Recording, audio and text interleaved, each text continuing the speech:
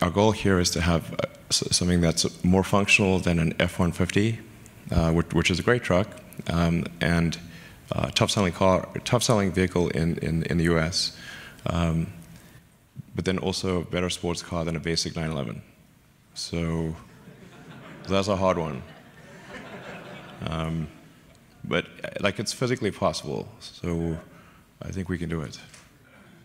What you just heard was a clip from Tesla's annual shareholders meeting, where Elon Musk revealed some more details about the upcoming Tesla truck.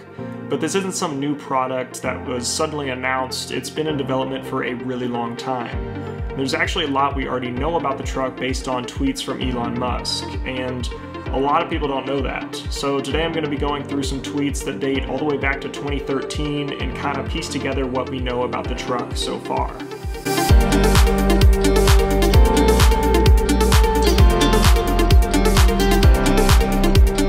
If you want to follow along, I actually made a moment on Twitter with all the tweets I'm going to be referring to. That makes it a little easier so you don't have to search through Twitter to find all of them. You can just follow along with me here.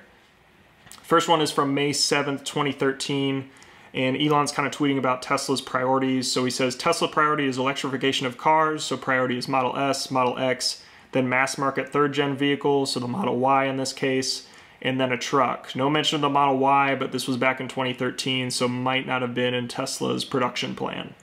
So a couple weeks later in May, he says, would love to do a pickup truck, something with ultra-low CG, so that's center of gravity for sports car handling, dynamic air suspension, and mega torque. So as we've seen with electric motors, they are capable of incredible torque, and that's really useful on a truck. So curious to see how much torque it actually has. I'm guessing it's going to be insane, or mega in this case.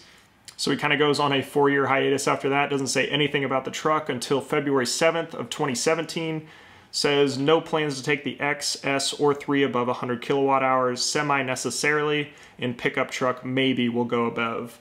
And here he's responding to a fan question asking about how much battery capacity the Tesla cars will have in the future, because they only go up to 100 kilowatt hours now, and says no plans to take the current models, the X, S, and 3 above 100 kilowatt hours, which makes sense because as they kind of improve their batteries, I think 100 kilowatt hours might be the most that they need, but the Semi definitely needs more because it's got to travel really far and it's way bigger.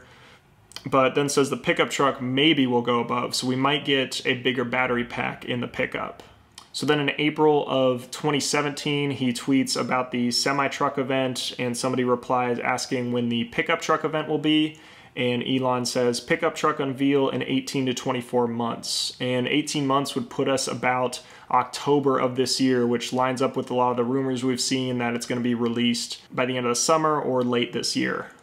So then December 26, 2017, Elon says, again, another response to a fan question, says that he promises they will make a pickup truck right after Model Y, have had the core design / engineering elements in mind for almost 5 years, am dying to build it. So again, this is in 2017. They've been working on the design and engineering of it for 5 years. So back since they were working on the Model S back in 2012, it sounds like they've been developing this truck and really trying to perfect it and make an awesome vehicle. So then June 26, 2018, it gets interesting. It seems like the pickup truck is confirmed at this point when Elon tweets out, what would you love to see in a Tesla pickup truck? I have a few things in mind, but what do you think are small but important nuances? What would be seriously next level? Here he then confirms with a reply to that tweet, says the Tesla truck will have dual motor all-wheel drive, crazy torque, and a suspension that dynamically adjusts for load. Those will be standard.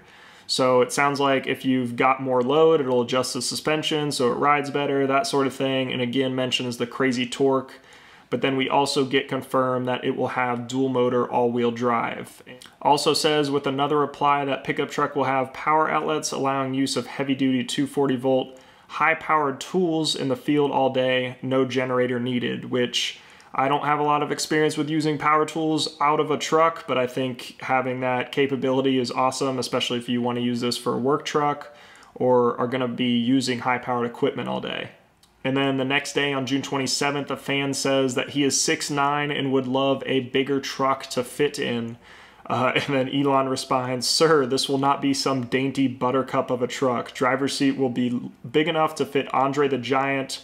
Love that guy." And if you don't know who Andre the Giant is, he's a professional wrestler. He was actor for a time period as well, but he is 7'4" and listed at 520 pounds. So it sounds like this truck will be very roomy and have plenty of room for any kind of passenger.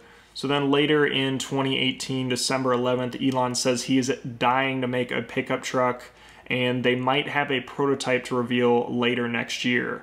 So again, kind of confirming that 2019 unveiling. So then on March 3rd, so this is a couple weeks before the Model Y event, there's a tweet about the Model Y event, but then somebody asks if that's the pickup truck event, which he says, no, that event will be later this year. So we had the Model Y earlier this year. It sounds like we're going to have the pickup truck coming very soon. And then Elon replies to another tweet and says, "Personally, I'm most excited by the Tesla truck. Maybe it will be too futuristic for most people, but I love it." Again, we're getting kind of a futuristic design, like a lot of the other Tesla cars, but it'll be interesting to see that in a pickup truck. So if you watch the Model Y event, you might have missed the teaser image that was released right after the event. And this is our first glimpse at what the pickup truck might actually look like. And it's got this futuristic kind of Blade Runner-esque sci-fi design. And that's basically the only picture we have of it right now. There's been a lot of mock-ups online, but any of those you've seen so far are probably not official Tesla images. All we've got is just that that end of the truck there. And after that image was released, we didn't even know if that was the front or back. That was all we had. And that was basically all we knew about the pickup truck. That is until Elon went on the Ride the Lightning podcast and had a conversation with the host, Ryan McCaffrey, and he hosts this unofficial Tesla podcast, and we got to learn some more information about the upcoming pickup truck. And we heard a couple things here. First off, it's going to start at less than $50,000. Elon says the goal for a starting price is no more than $49,000, which is pretty good, especially for a Tesla, which usually has a premium on it, but basically says you should be able to get a good truck for about $49,000.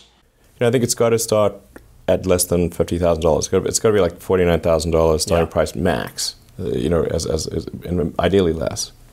Again, he also confirms the non-classic design. It's going to be really sci-fi and won't appeal to everybody, but will appeal to some people. It won't look like a normal truck, so it's going to look pretty sci-fi. That means it's not going to be for everyone. Like if somebody just wants to have a truck that just looks like trucks have looked for the last 20 years, then 30 years or 40 years, then this probably isn't for them. He also talks about the specs, not directly, but just by comparing it to other vehicles. Like, the goal is like be a better truck than an F-150 in terms of truck-like functionality, and be a better sports car than a standard 911. That's the aspiration. On that podcast, Elon was also able to confirm that teaser image was the front of the truck.